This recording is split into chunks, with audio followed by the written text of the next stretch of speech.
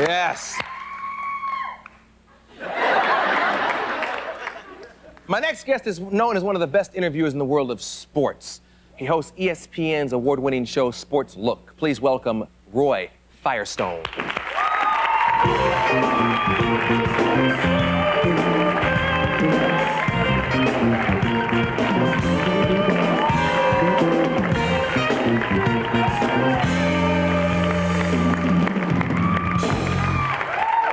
Yes, Roy. Let's talk sports, man. Let's do it. Let's see. Let's talk about interviews in general that you've done. Is there anybody that ever struck you as being totally different than you expected in the public's perception? I just think that mostly athletes, as a rule, now this is not a generic stereotype, but most of them are physical people. They're not verbal people, per se. But you get articulate people, and you get people that are able to articulate feelings sometimes. Willie Stargell was a wonderful guest one time. I asked him, after all these years, Willie, what is it that you know? And he says, I know that truth is life. The essence of truth is the essence of... I mean, suddenly started creating almost a poetic effect on our show. There is a lot of heart and a lot of soul in athletes that often isn't articulated. Right. Wow. Can we talk Pete Rose? Sure. I think the question is, can Pete Rose talk at this point? Or will he talk? That really is the fundamental issue. By the way, I think we're going to find out this week. There's going to be a breaking event regarding Pete Rose. Be it the commissioner of baseball is going to be found to be allowed to hear the case, or a court will hear the case, or Pete Rose and the commissioner will come up with some sort of plea bargain arrangement, assuming that it is found that he is guilty of gambling. See, the one thing that people misunderstand, the way the press has portrayed it, he is guilty until proven innocent, instead of the other way around. Our country is still innocent till proven guilty. People have the right to have due process in this country. He has not been afforded his due process. Technically and legally, he is an innocent man, but not the way the press has portrayed it.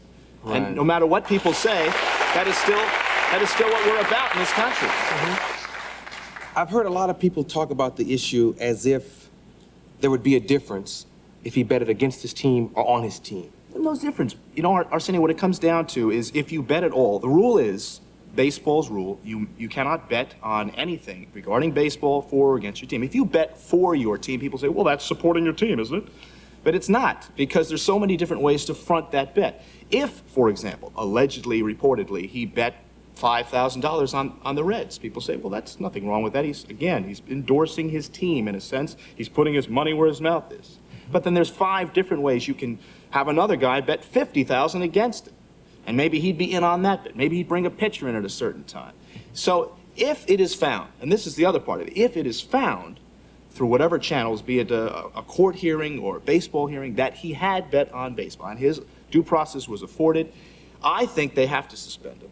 But the thing that bothers me most, again, if it's true, is the arrogance, is the denial, constantly, over and over and over again. Why can't we at least find a way to get Pete Rose the vehicle to find out what the story is, instead of dredging this up day in and day out? It's dragging everybody down. Forever, dragging baseball down, too.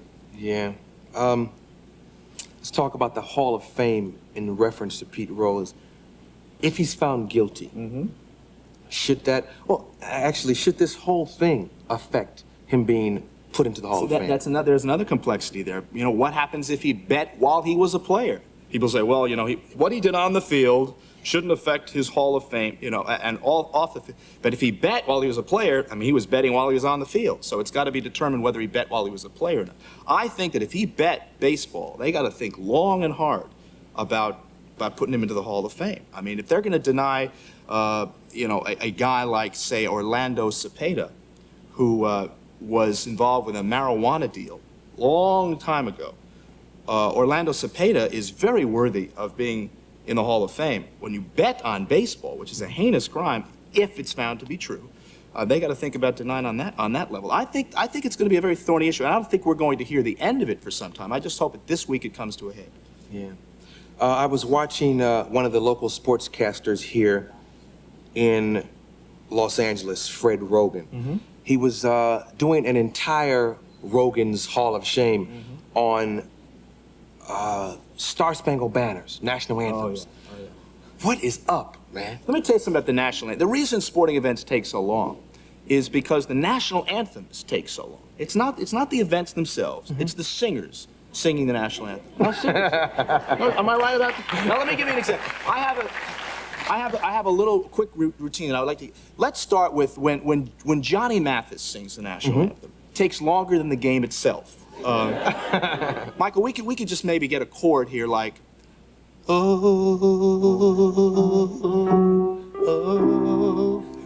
say can you see by the dawn's early look at me. So it takes too long. All the Lakers going, come on, let's go already. Let's, you know. Then you get, they try other people, try to mellow out the crowd a little bit, right? Right. By the way, Mike, thanks for helping us out there. Anyway. How about like Gordon Lightfoot? Gordon Lightfoot. Now, the folk singer, the problem with the folk, it takes forever them to tune the guitar, right? So Gordon Lightfoot takes his guitar out, starts strumming. Ladies and gentlemen, Mr. Gordon Lightfoot sings our national anthem. Oh, say, can you see by the dawn's early light what's upon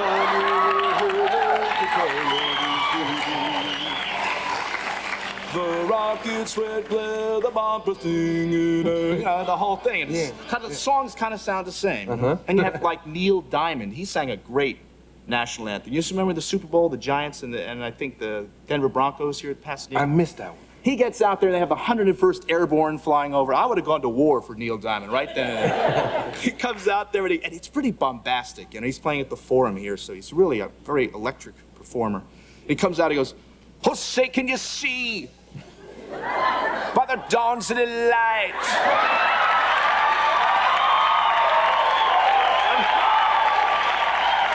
And then he goes, I mean, this is his big moment.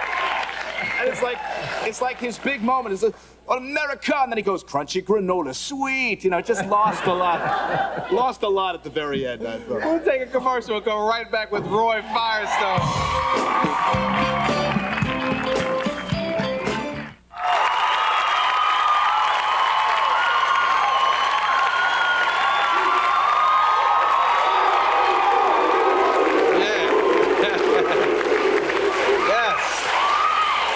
Ultimate crowd. Oh, yeah.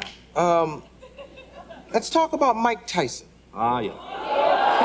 See, automatically, right off the bat, you get a response. This guy, you talk about a kinetic athlete, a man that's very compelling. Remember the first time you heard him speak, Mike Tyson? What was your observation about Mike Tyson, the fighter, and the man who speaks? He always gets mad at me, and I'm just afraid one day he's gonna hit me. But no, I was like, this man swings like Reggie Jackson and talks like Michael Jackson. Right. That's right, because I see a fight, and Marv Alpert's calling it. It's a thrilling thing. A left, a right, oh, another left, oh, it's a devastating knockout. Mike Tyson, the champion of the world. Mike, what's your reaction? Can I tell you something? I'm, extremely excited.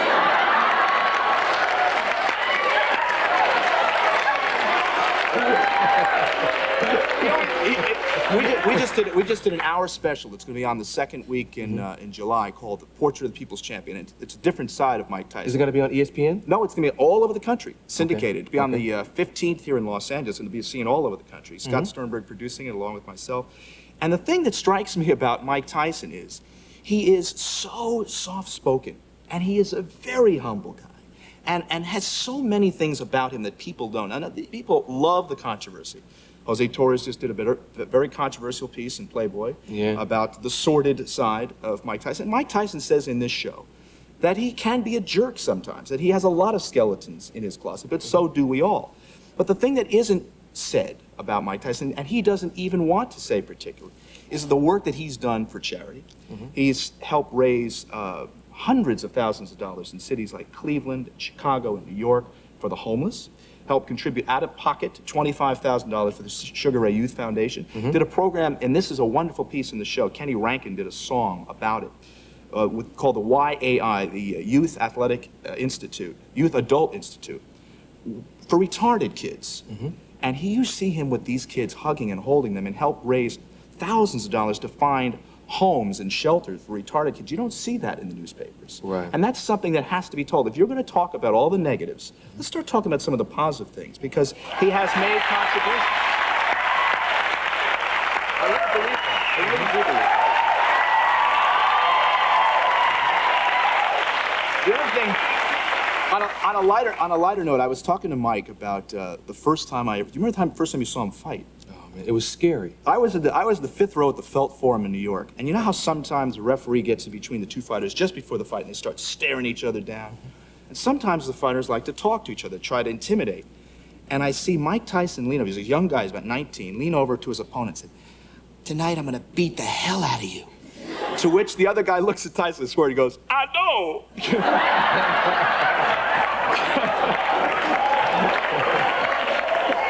And that kind of reminded me that when I had Michael Spinks on the show, the week before the fight, that fight lasted 91 seconds. You saw the fight. Yeah. And I knew that there was kind of an indication that Michael Spinks might be in a little bit of trouble. Sometimes you find out in the interview, and I said, "Michael, are you concerned about the way in?" He said, "No, man, I'm concerned about the way out." So I knew right then and there. Mike Tyson, whether this stuff is true or false, what I admire is the man has some skeletons and he's honest. Sure. So often people in the limelight will give us a lot of bullshit, right? And make us think that there's something that they're not. The man said, "That's me." Can I tell you something else? That was me then. Something This that is me was now. said in this show that I thought took a lot of guts. The end, all these athletes invariably, I talked to him about heroes, because he is 23 years old. He's worth about $150 million, maybe $200 million down the road. But here's a guy, I said, "Well, do you represent hero to America's youth?" He goes, "No, man, I only represent me." Hello. He said, I'm not telling anybody to be like me. Be the best you can be as a human being. Hello. Don't look at me as a hero. He said, in this show, he said, be your own hero and get on with your life. And I thought that took a lot of guts to say that. People getting on this whole high horse about how great they're... He said, he even said he didn't think he was an athlete on the show. He said, "Flojo is an athlete." He says, "I don't consider myself..." He couldn't shoot a basketball worth a damn, though, I'll tell you that. He had air balls all over the place. We're human beings, you know? Right, that's right. And that's the bottom line. I think so. Roy Firestone. We'll be back.